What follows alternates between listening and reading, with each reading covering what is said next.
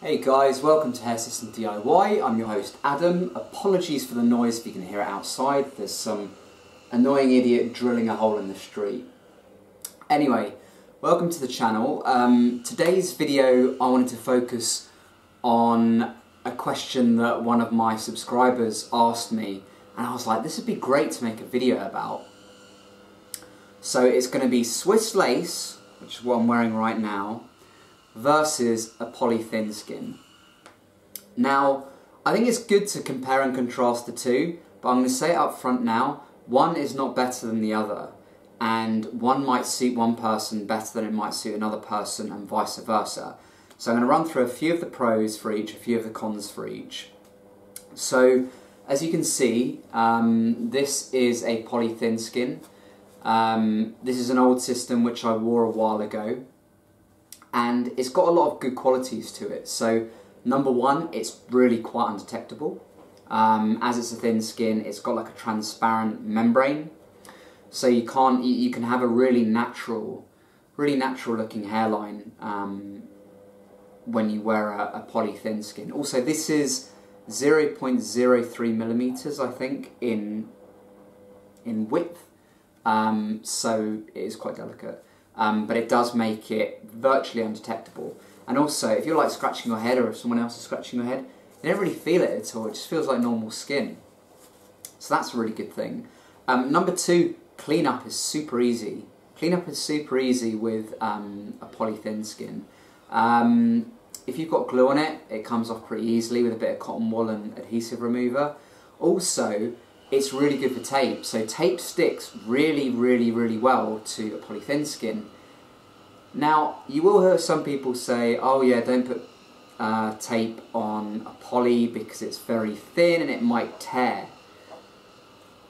It's a fairly valid point, but I've used thin skins in the past where I have not had that issue. I've just used tape, it's come off really easily, and yeah, I don't see a problem with it. As long as you're careful taking it off and you use some adhesive remover, you should be fine.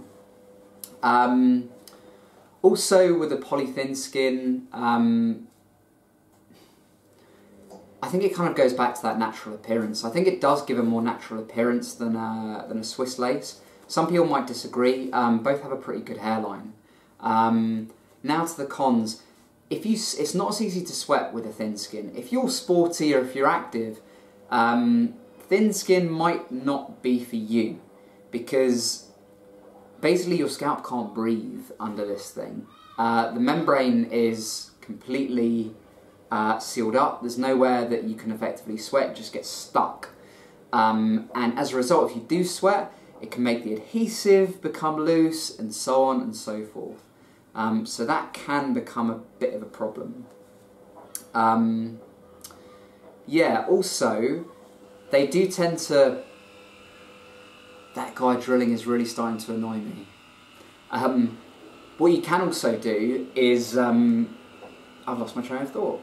As you can tell, my videos are completely unedited. Yeah, so basically, when you are wearing a thin skin, you will find that you get through more of them as well, which in the long term is going to cost you more money. So if you're willing to spend a bit more, yeah, poly thin skin can be really good for you. And if you don't sweat too much, I think a poly thin skin is probably a good idea for you. It gives a really natural hairline. It's light. It's easy to clean. And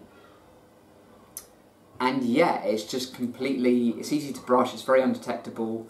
It holds together fairly well as long as you don't tear it. It is quite delicate. That's one of the cons of a poly thin skin, is it is quite delicate and it can tear quite easily. So please guys, if you're going to wear one, be careful with it.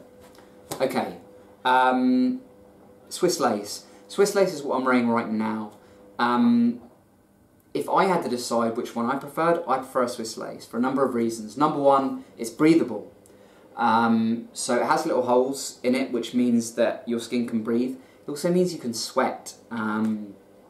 Now, I have a lot of saunas and a lot of baths where I do sweat, and I did struggle in this respect when I was wearing a poly, because the poly kept becoming loose because the sweat had nowhere to go and it was loosening the adhesive loosening the adhesive.